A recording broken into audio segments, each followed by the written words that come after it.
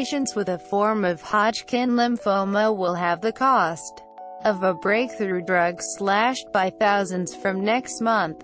Keytruda would have cost $200,000 for each course of treatment, but the federal government's move to list it on the pharmaceutical benefits scheme means patients won't pay more than $39.50 a script.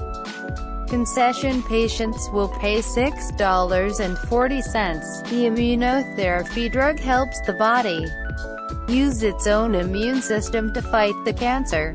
It's estimated the change will help more than 120 Australians a year, a drug that was out of the reach of virtually every Australian will now be in the reach of virtually every Australian, Health Minister Greg Hunt told the Nine Network on Sunday.